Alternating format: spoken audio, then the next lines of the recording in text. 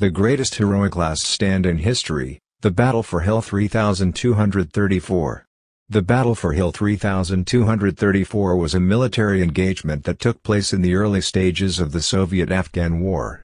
It occurred on January 7–8, 1988, when a group of Soviet airborne troops, numbering 39 soldiers, defended a remote hilltop against a force of over 200 Mujahideen fighters. Despite being heavily outnumbered and outgunned, the Soviet troops managed to hold their ground and repel the enemy assault. The battle occurred in the Pek district of Afghanistan's Kunar province, near the border with Pakistan. The topography of the area is rugged, mountainous, and heavily forested, with steep ridges and narrow valleys. The location of Hill 3234 was a strategic point overlooking a key supply route used by the Mujahideen fighters. The hill had an elevation of 3,234 meters, 10,610 feet, which gave the occupying force a clear view of the surrounding terrain. The Soviet army had occupied the hill and established a fortified position that included trenches, bunkers, and barbed wire fences. The Mujahideen, who were heavily armed and supported by the Pakistani government, sought to dislodge the Soviet army from the hill and disrupt their supply route.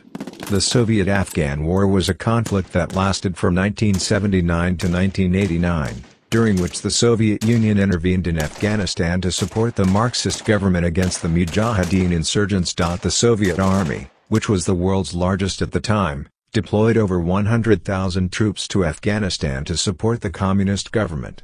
However, the Mujahideen fighters were heavily armed and supported by the United States, Pakistan, and other countries, which made it difficult for the Soviet Army to gain control of the country. The war was a significant drain on Soviet resources, with the USSR losing over 14,000 troops and spending billions of rubles on military operations in Afghanistan. By the mid-1980s, the Soviet Union was seeking a way out of the conflict, but the Mujahideen were still putting up fierce resistance. Background of the battle: in November 1987, the Soviet 40th Army under General Boris Gromov began Operation Magistral to open the road from Gardez to Khost near the Pakistani border. Khost had been cut off for months by a Mujahideen led by Jalaluddin Haqqani and had to be resupplied by air. Negotiations were undertaken with the local Jadran tribe as well as with Haqqani. These talks did not succeed, mostly due to the unshakable resolution of Haqqani, who wanted to control the city as the core of his independent Afghan state and as a base for future incursions deeper into the country.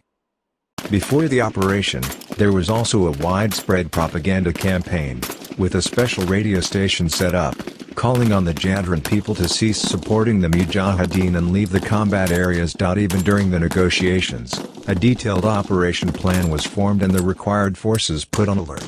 After talks finally collapsed, the offensive was set in motion.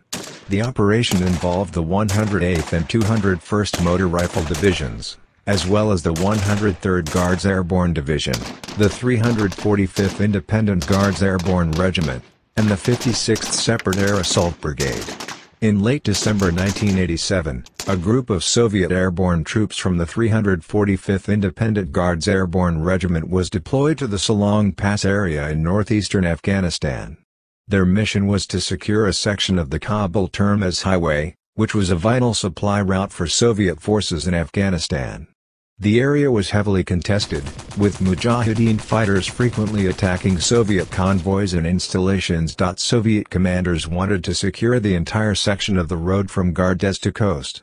One of the most important points was the nameless hill designated by its height of 10,610 feet, which was assigned to the 9th Company of the 345th Independent Guards Airborne Regiment led by Colonel Valery Vostrutin.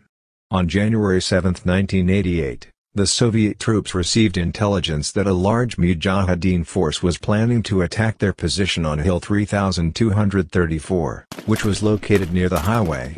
The hill was a strategic location that provided a clear view of the surrounding area, and its capture would have given the Mujahideen a significant advantage. The 39-man company landed on the hilltop on January 7, 1988. Tasked with creating and holding a hilltop strong point from which to observe and control a long section of the road beneath and thus secured for the safe passage of convoys. Shortly after landing, The airborne troopers, who were well trained and experienced in Afghan conditions, started to take up positions which covered both the road and the uphill passages. Just as they had dug in, the Mujahideen began their attack at 3:30 p.m. local time. The first wave included the use of recoilless guns and RPGs. After which, Soviet artillery replied, directed by the commander of the 1st Platoon, Lieutenant Viktor Gagarin, via radio. When rebel fire decreased, it was reasoned that it was the beginning of an infantry assault. The airborne troopers were attacked by a coordinated and well-armed force of between 200 and 250 Mujahideen from two directions, indicating that the assailants may have been assisted by rebels trained in Pakistan. The Soviet troops, under the command of Lieutenant Colonel Valery Vostrotin, immediately began preparing their defenses. They dug trenches and bunkers, set up machine gun positions, and laid mines around the perimeter. They also called for reinforcements, but due to the remote location, it would take several hours for them to arrive. The Mujahideen attack began in the early ho. The Soviet troops responded with heavy machine gun fire and artillery, but the Mujahideen continued to advance. The Mujahideen fighters were well equipped, with modern weapons supplied by the United States and other Western countries.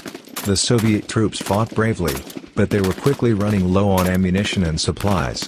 The situation was made worse by the extreme cold, with temperatures dropping to below -30 degrees Celsius, -22 degrees Fahrenheit. The Soviet troops had to use their own bodies to cover the artillery shells to prevent them from freezing, and their water supply had frozen solid. Despite the odds against them, the Soviet troops held their ground and continued to repel the enemy assault. They called for air support, and Soviet helicopters arrived to provide covering fire. The helicopters also evacuated the wounded and brought in supplies and reinforcements. As the battle raged on, the Mujahideen fighters became increasingly desperate. They launched wave after wave of attacks, but each time they were driven back by the Soviet troops. The Soviet soldiers used everything at their disposal, including bayonets and hand-to-hand combat, to hold off the enemy. Finally, after more than 12 hours of fighting, the Mujahideen retreated. They left behind dozens of dead and wounded fighters, along with a significant amount of weapons and equipment. The Soviet troops had suffered 6 fatalities and 28 wounded, but they had held their ground and repelled the enemy assault. The Soviet forces lost 6 men out of 39. The vast majority of the unit became casualties, with 28 of the remaining 33 being wounded in action. 2 of the soldiers killed, Vyacheslav Alexandrovich Alexandrov and Andrei Alexandrovich Melnikov, were posthumously awarded the Golden Star of the Hero of the Soviet Union. All of the paratroopers in this battle were given the Order of the Red Banner and Order of the Red Star. According to the Soviet estimates, the Mujahideen lost over 200 men. The Mujahideen wore black uniforms with rectangular black-yellow-red stripes. It was alleged by several sources that there were some mercenaries from Pakistan who were coordinating the attack. The battle for Hill 3234 was a significant victory for the Soviet Union. It demonstrated the courage and determination,